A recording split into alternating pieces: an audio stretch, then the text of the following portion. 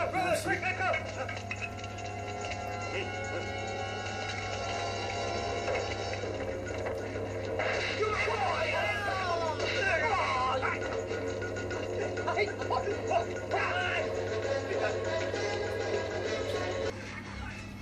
you doing, my friends? How you doing, Alan Swords? You alright? Basically, I wanted to do a little bit of a tutorial today to show everyone how to manoeuvre certain moves on the nunchucks. This is the way how I started off first. I swing it 1, 2, and hold it under the armpit. You can hold it there as well, and then 1, flick out, back, 1, 2, flick out, back, and hold it in place like that. When you do that like a few hundred times, obviously you get better and better. 1, 2, 3, and then 1, swing it around here 2 or 3 times, flick it out, swing it around 2 or 3 times, flick it out, and that's all like 1 or 2 motions. And then you manoeuvre it to your hand.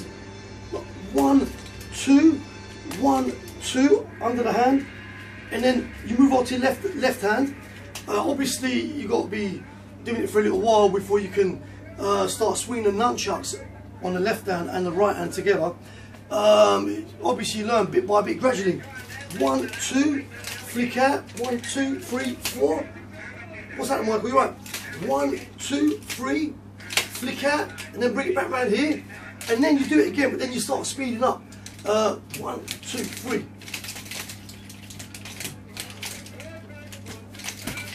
And I'll demonstrate with the left hand.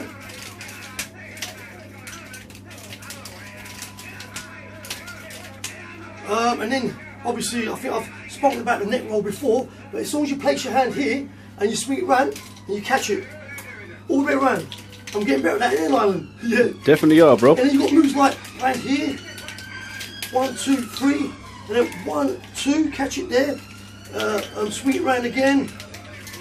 See, if you keep swinging it like this, it's not going to hit your face or anything, because it's at arm's length, you know what I mean?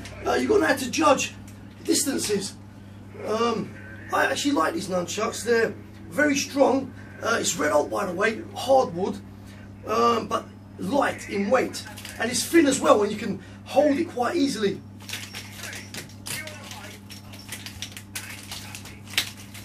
And then you've got like the hand roll, which I've demonstrated this before, but I'll show it again. All the way around, and it just rolls around the wrist. So I'll demonstrate again, Alan. Capture that. Mm-hmm. And then swing it around the waist here with a hand roll. Swing it around the waist, and then finish off with a hand roll. There's all different types of techniques that you can use with the nunchucks, but I like the basic simplified techniques. It's more effective. 1, 2, and that's a strike. If there's an opponent there, bam, it's fling upwards.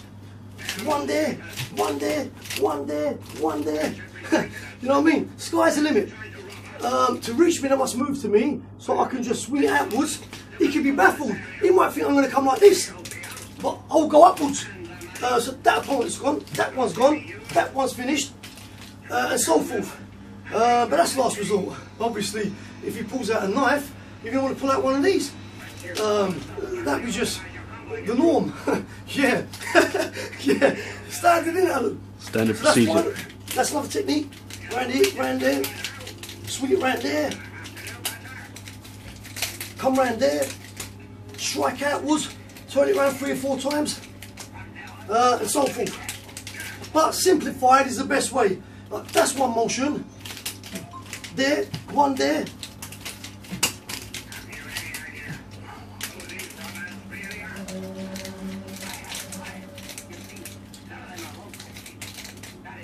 Very good indeed. So there you go, folks. That was just a quick demonstration. Peace out. You mean more of them?